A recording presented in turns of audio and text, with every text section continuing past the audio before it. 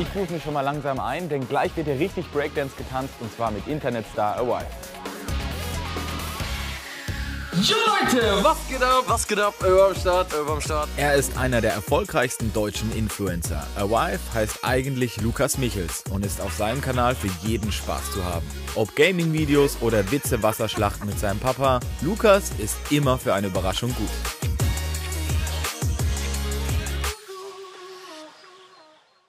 Hi Lukas. Servus. Cool, dass du heute mit dabei bist. Ja, danke. Was macht für dich den Anreiz am Breakdancen aus, dass du das heute unbedingt mal ausprobieren willst? Ich habe tatsächlich viele Freunde, die das machen. Und ich habe immer schon öfters mal zugeschaut und so, aber es noch nie ausprobiert. Deswegen, heute wird mal Zeit. Und was glaubst du? Wie stehen die Karten?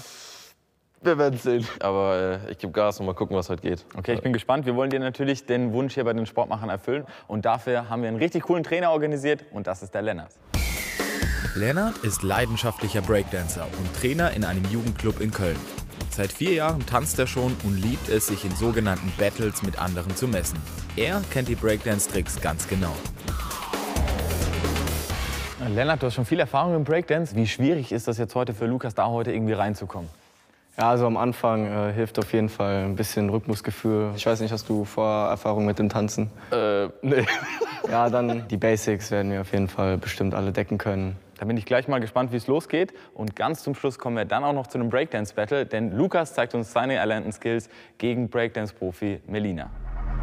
Melina ist mit ihren 11 Jahren heute schon eine der besten Breakdancerinnen Deutschlands. Schon mit 9 Jahren gewann sie die deutsche Kindermeisterschaft.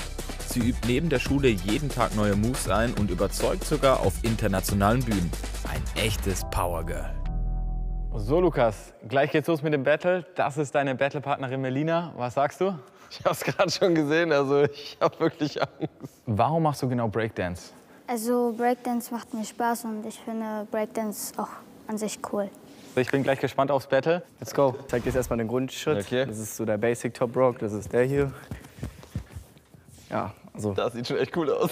Danke, ja. Am Anfang setzt du erstmal deinen rechten Fuß vor deinen linken. Du kannst dich auch so ein bisschen so reinlegen in das mache ich immer, so ich lege mich so, ja, genau, ja. Genau. Zweite Basic ist schon hier unten. Ist ganz einfach. Ja, ich sehe es. Das ist der Six Step, das ist der hier. Zack. Einmal einhaken. Zack. Linkes Bein raus. Jetzt habe ich wieder so. Rechtes Bein raus. Zack. Dein linkes Bein geht unter dein rechtes, genau, und den rechten hier einhaken. Yeah. Und jetzt nimmst du das rum. Das hier. Ja, das war schon. vorne. Jetzt bist du wieder vorne. Crazy, okay. Und theoretisch kannst du das jetzt endlos machen. Das war mein Ziel, das erstmal flüssig hinzubekommen. Ja. Den Six-Step hat Lukas echt schnell drauf. Deswegen zeigt Lennart ihm direkt den nächsten Move. Sehr schön. Und gleich machen wir den Baby Freeze. Ja. Das ist der hier. Okay. Das sieht so aus, als könnte man das irgendwie erst, wenn man so 10 Jahre trainiert. Also den Ellenbogen nimmst du an dein Knie. Außen? Ja. Genau. Und den Ellenbogen so an deine Hüfte oder mehr so an deinen Po. Ja. Dann legst du die Hände ab Ja. und legst dich auf deine Arme. Und die sind quasi nur eine Stütze. Ach du Okay. Okay, das sieht richtig Ich kann heftig mir das aus. mal von hinten angucken, ob der... Ich werde safe überkippen, ne? Mach den, ja, so genau. Ja, Nee. ja. Der Kopf kann auch noch eine Stütze sein. Du hast dann quasi so eine Dreiecksstütze. Das ist generell stabiler, glaube ich. Ja. Okay. Ja, oh. Ja. Oh, das war schon gut. Okay, warte. Ja. Fühl's langsam. Ja, Let's go. Ja, da kann das Sehr gut sein. schön. Sehr gut, sehr gut. Gut aus. Wenn du hier in der Position bist und die hältst, streckst du das Bein, was auf dem Knie liegt, nach vorne aus und das andere Bein nach hinten. Ja. Ja, oh. Ja, das war die Special Edition. Nice. Yeah! Sehr gut. Ja, das sah auch richtig so smooth aus. Ja, so, das ne? war 1A. Bauen wir direkt ein ins Battle. Das sah echt schon super aus. Jetzt haben wir schon 3 Elemente. Jetzt müssen wir die Elemente für Lukas natürlich auch noch verbinden und irgendwie zusammenbekommen. Ich würde jetzt einfach planen, dass wir so eine Art Choreo machen. 5, 6, 7, 8, 1.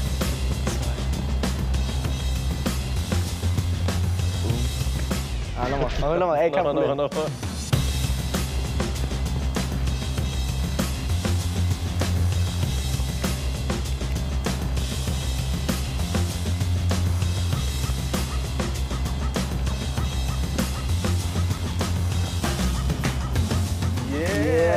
Oh, nee. Let's go. Der war krass.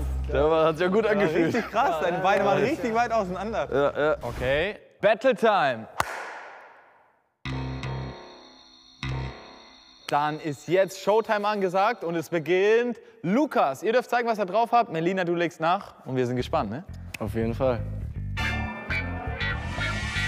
Ey, let's go, let's go, let's go.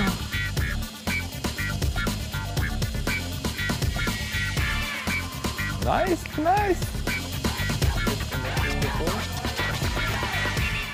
Oh, shit.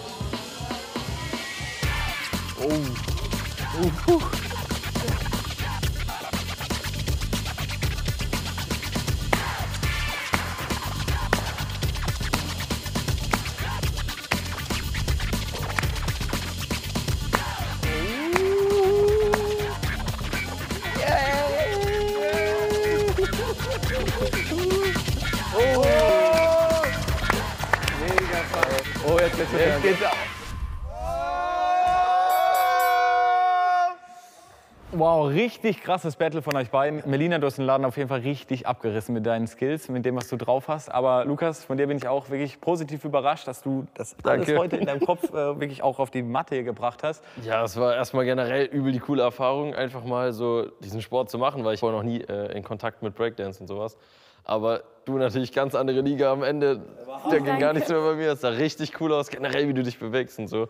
Echt Respekt, danke an euch beide und auch gerade an dich, der mir hier den ganzen Tag alles gezeigt hat und so. Lennart, du warst der überragende Trainer.